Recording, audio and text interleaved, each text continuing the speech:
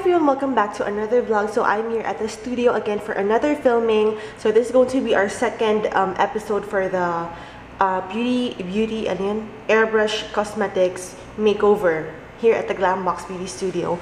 And as usual, we're gonna set up first, and today's video is gonna be very quick because we're gonna show you guys how to conceal acne using airbrush makeup. So I have my camera here. As usual, I'm using my Nikon D5100. I have my mic, and then I'm gonna do a makeup of the day later on. So after this, we're gonna have a meeting, a lunch meeting with Elaine of Pevonia Botanica. So I have all my gear in here. We're gonna show you our model for today in a few minutes. She's just changing her outfit. This is our model for today. Her name is Lavelle, but she told me to call her Belle. Hi, Belle! Hi. This is her before. At ano ka pala kayo? From Cavite pala kayo? Si Mark din. Taga-Lasal din siya, di ba? Ikaw din? Oo, doon din ako galing. Talaga? Anong course mo? Pol-Sci. Magkalapit ba yun? Hindi ko alam kung magkalapit. Ano siya? CLA siya, di ba? Oh my gosh, yung nails mo! Ang ganda! Ikaw lang gumawa? Paano yan? Sticker? Toothpick. Wow! Tsaga. Meron ka bang channel? Nagbablog ka? Hindi rin. Hi, Mommy! Subscribe na. We are now currently filming, and I just picked out Lavelle's or Belle's perfect shade, and she is Milan. We don't need to mix it with, what is this ba? Florence, because she has medium skin tone. Hi! Ayan, okay. We just finished filming the intro and then the before shot, and then we're gonna move on to the airbrush makeup proper. So we're finally done with Lavelle Marie Rolles look. I really like the look we did on her today. Sobrang ganda. And now she's taking pictures, selfies, because I asked her to do so. So itatag niyo yung Glambox. Diba? And I love her hair. Sobrang love. Ang ganda. Ano daw yan? Digiperm. O, diba? This is her after. Sige lang, mag-picture ka lang. Vlog lang kita. So, we're gonna clean up now. Ano ba?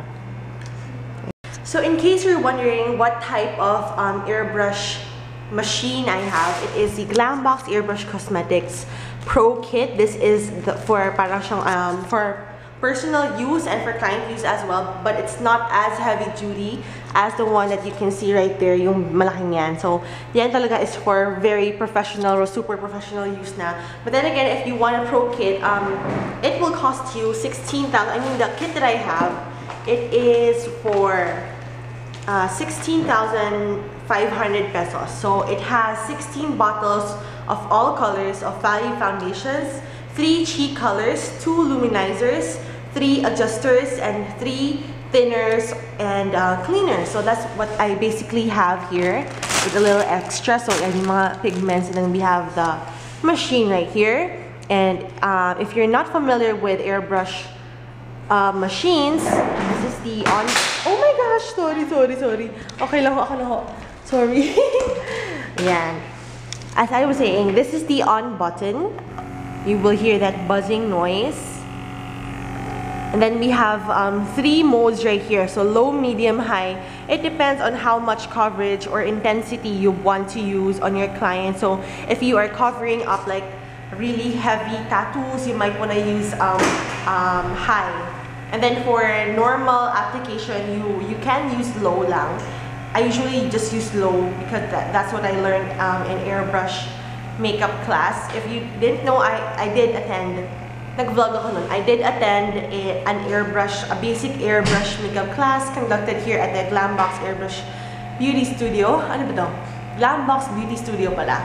Ayun, we had teacher Bunny teach us how to, apply airbrush makeup. So that's really fun, and I think I might just open my slots for airbrush makeup. I mean, for my clients, I can do airbrush because hindi talaga ako nag-offer ng airbrush makeup before because I needed more practice. But now that I think I have more confidence on myself na I can do airbrush on brides and bridesmaids and stuff like that. So super, I can do it na. So if ever you wanna hire me if ever you have like weddings and stuff like that. You can just email me for the rates for airbrush makeup for weddings.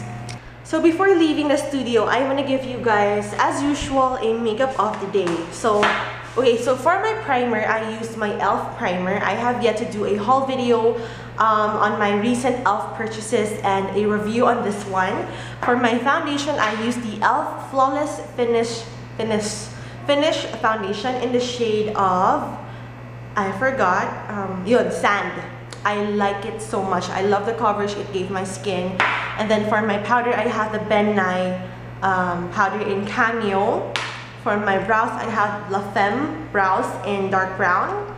For my lashes, I have the Fashion 21 Double Up Mascara. And then for my lip color, I have the Lime Crime lip color in Geranium. It's so pretty. It's really so pretty on the lips. It's what I have on my lips today.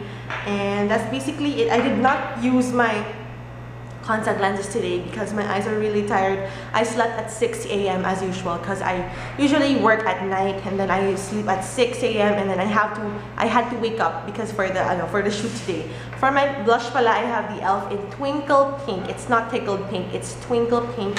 I love it so much. Hi! Here, naiwan niya. Bye-bye! Bye-bye! This is what Twinkle Pink looks like. It's so pretty. It has shimmers in it. If you guys can see that, let's wait for it to focus. There. It actually reminds me of Orgasm by NARS, but then again, it's more lighter. It's much lighter than NARS Orgasm. It's so pretty. And I actually did buy another shade bar, which is like more on matte. It's called Peachy Keen. So that's basically what I have, what I use on my face today. Now we're gonna head to Greenbelt because I have a lunch meeting with Elaine of Pivonia Botanica. If you're not familiar with Pivonia Botanica, it is a skincare brand. And it's what you usually see if you go to spas, if you know, to spas. I just want to show you guys this cup that I got from Nest Vita. It's so cute. It's like made of plastic, and this is what I usually use nowadays now for my drinks. My coffee, my fiber drink, and a Nest Vita drink. It's so pretty. You can get this at supermarket, so you get 30 sachets of the Nest Vita drink and then you get a free cup. I have the pink one as usual. Pero ang nakakatawa, yung itong cup niya, it's supposed to like prevent your skin from burning from the heat, diba? It doesn't.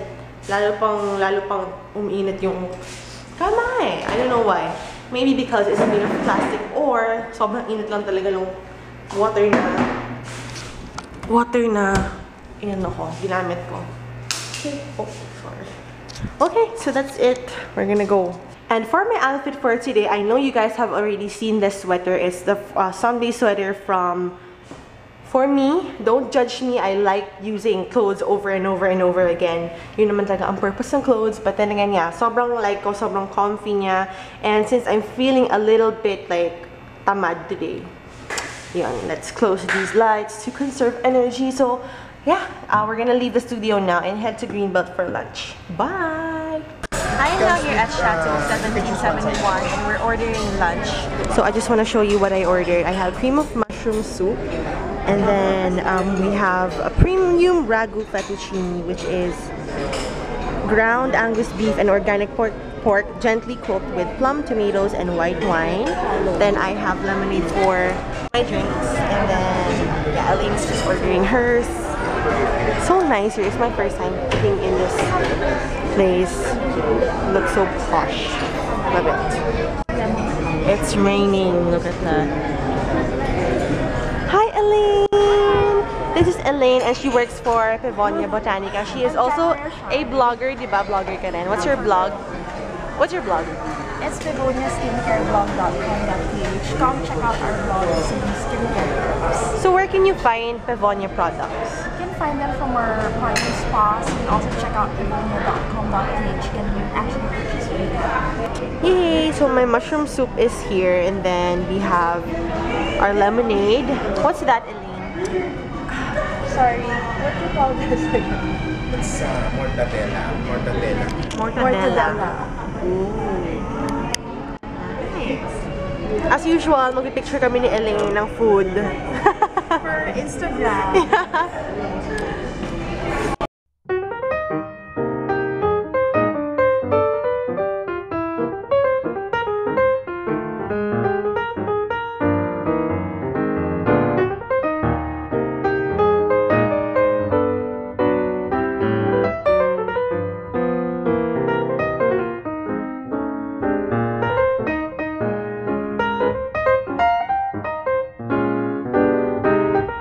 This is, I forgot the name, sobrang haba, ragu, something fettuccine.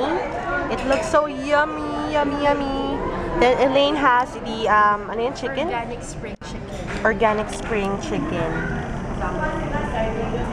Looks yummy. We have the gravy. Yeah. This is so yummy. Elaine, try more. So yummy, as in, oh my gosh. For dessert, we have triple chocolate mousse. Then Elaine, ano to? Sugar-free coffee. Sugar-free coffee. Coffee I'm so pie. excited. Ang cute! Yeah. Instagram. Instagram. Wow, ang cute! Sobrang cute ng presentation.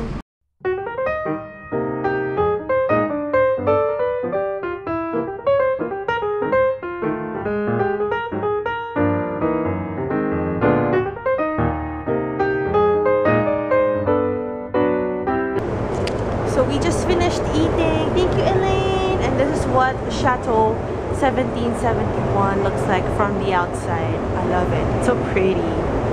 Thank you, Elaine. See you.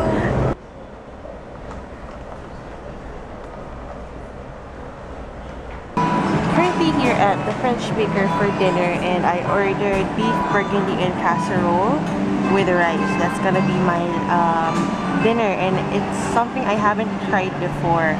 So it's basically beef bourguignon, what Julia Child cooked in the movie, and then I got some bread.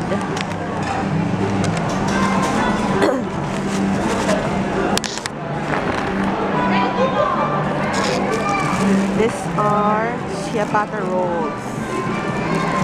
And very soft. I also got my nails done. Sobrang linis na, which I like. No polish. Very clean. We have a complimentary soup. This is chicken noodle soup. My shucks. Yum.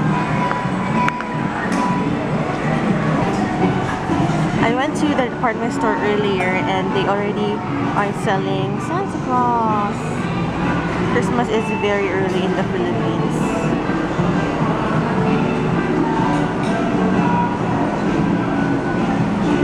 This is my dinner. So we have rice with veggies, and then this is the beef bourguignon. I'm not sure how to pronounce that. Beef bourguignon, whatever. Haven't really tried this before, so we're gonna see if it's yummy.